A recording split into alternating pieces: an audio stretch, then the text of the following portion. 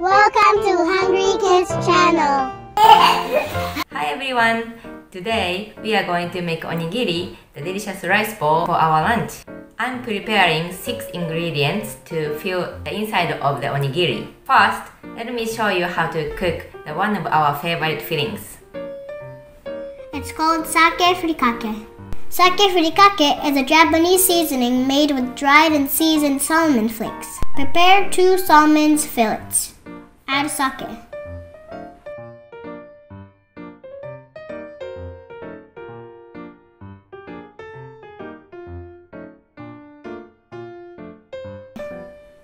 Add sugar.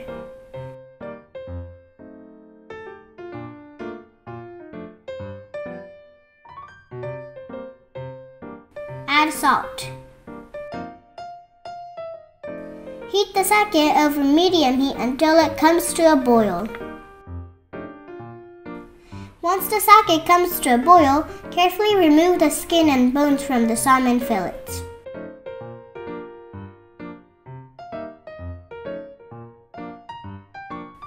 Gently break apart and dry the salmon until it becomes flaky and well shredded.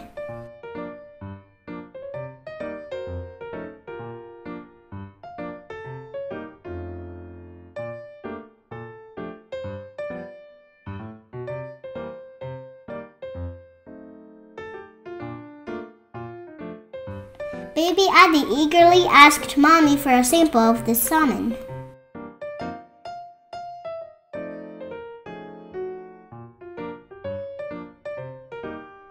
He happily received the sample and was then whisked away by Daddy for a walk so Mommy and girls can cook.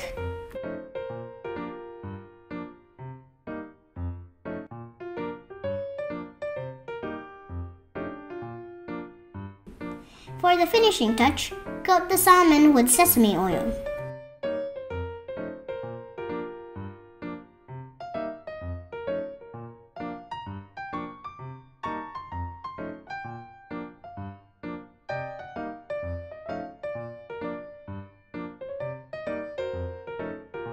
It's done. これ何？あ、これ梅干しか。かつぶし、梅干し、大葉、ツナマヨ、桜でんぶ、鮭のふりかけ。美味しそう。鮭のふりかけ作ったのさっき。すごい。Katsubushi is dried smoked skipjack tuna used to enhance the flavor of Japanese dishes. Mommy just added soy sauce and mixed them. Umeboshi is a tangy and salty Japanese condiment made from pickled plums. Opa is a flavorful herb used in Japanese cuisine, known for its large aromatic leaves and refreshing taste. Mommy added garlic soy sauce and mixed them. Tuna mayo is tuna and mayonnaise mixed. Sakura denbu is a sweet fish topping used in Japanese cuisine. You can see how to cook it in the other video. Please look at the description. Now we are ready for making onigiri. まずペンにお水をつけます。これ塩をペンに広げます。たくさん使うの塩。そしたらご飯を熱いけど頑張ってつけて具を何にしようかな。じゃあさっき作った入れます。そしたら握っていきます。チチチチチチチチチチチ三角になるように。よいしょ。あんまりギュッギュッってやるとふっくらにいかないから軽くポンポン。ほらおにぎり。さあ作ってみてください。ちょっと待って。それで本当は手の上に普通にやるんだけど熱くて大変なので子供がいるときはお茶碗にまずのっけてこれをこういう感じ。よいしょ。冷ましてそれからやると子供でもできます。よいしょ。はい。でこれ全部使うのに。うん。水をちょっく。そんなに大きくないよ、それ使って。お塩を。はい。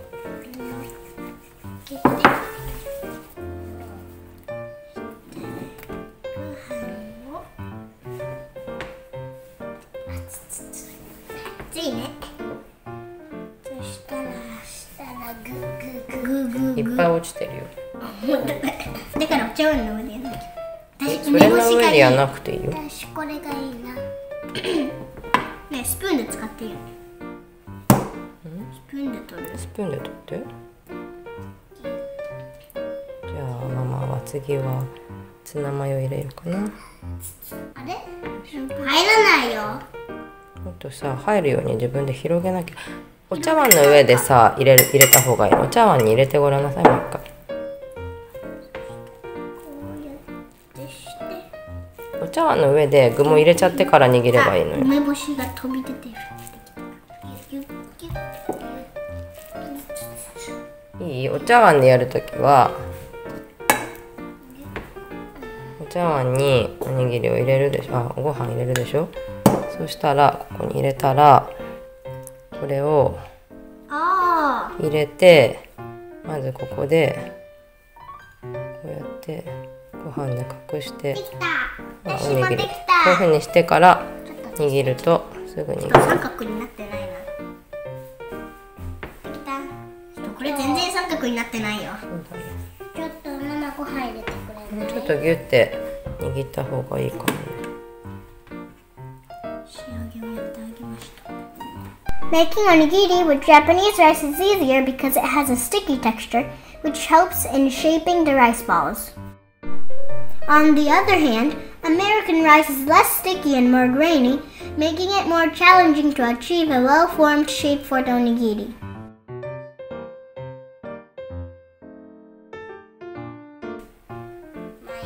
Wow. こういう感じになります。Whoa! そうでしょ。ああ。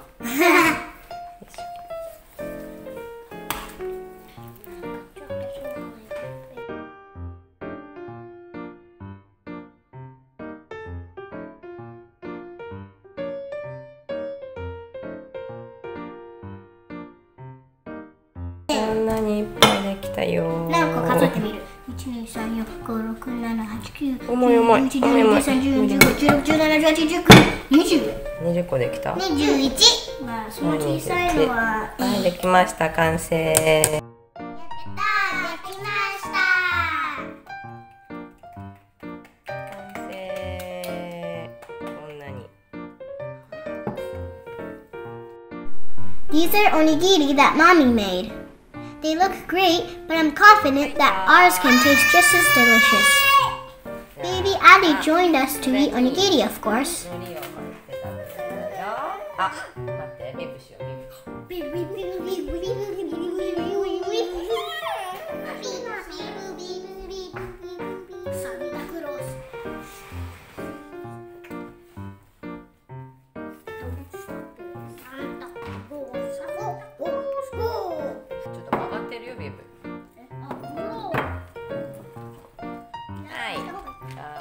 これ全部じゃないよ。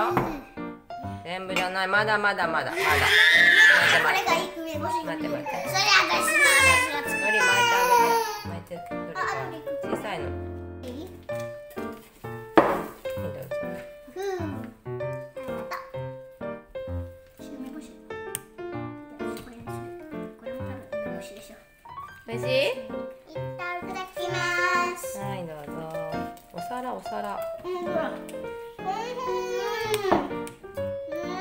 おいしい？おいしいと。はーい。梅干しおいしい。おいしいね。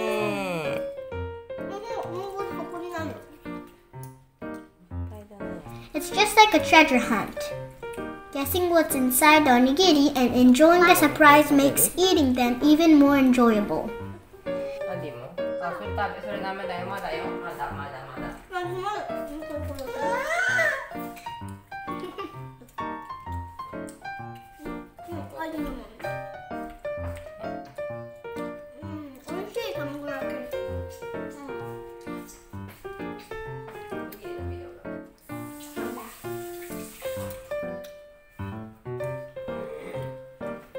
けどおにぎりの方がもっと美味しい。私たちが力を込めて作ったからね。まあ卵焼きもママがでも作ったけどね。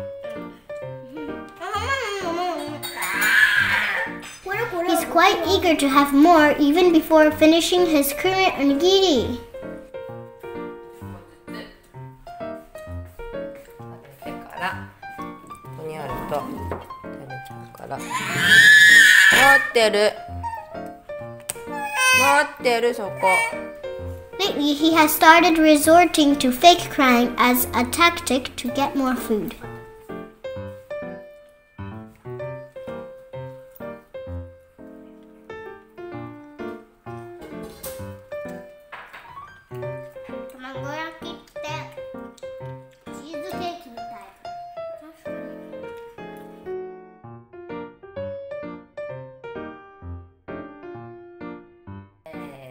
ごちそうさまでした。まだ食べようね。バイバイしてからね。バイバイ。バイバイ。何その顔。It seems like he has seaweed stuck in his mouth. バイバイバイ。No need to worry. He will get more food after saying goodbye. Thank you for watching.